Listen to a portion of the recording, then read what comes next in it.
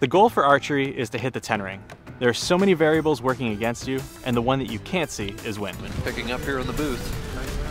We can see Vanna wobbling around. He's holding on to this one. 5 seconds left.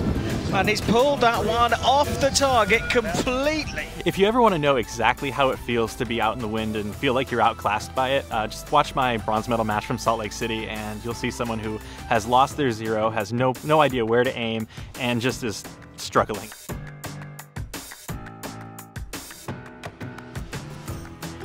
There's 3 main things that I look at when I'm trying to figure out where to aim. There is the flag on top of the target, there is the, the big soccer flag in the middle of the field, and then there is what I feel on myself.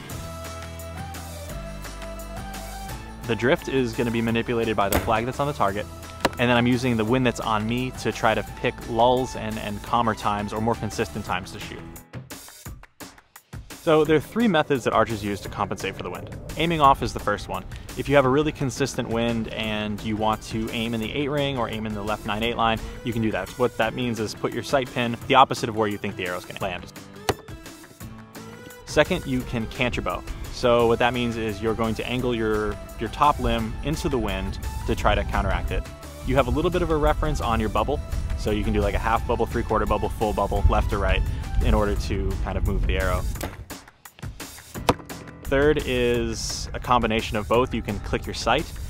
So you're just going to aim in the middle and you're going to look and say like, okay, the arrow's going to hit right, halfway through the 9 ring. So you give it like 6 or 7 clicks and then aim on in the middle.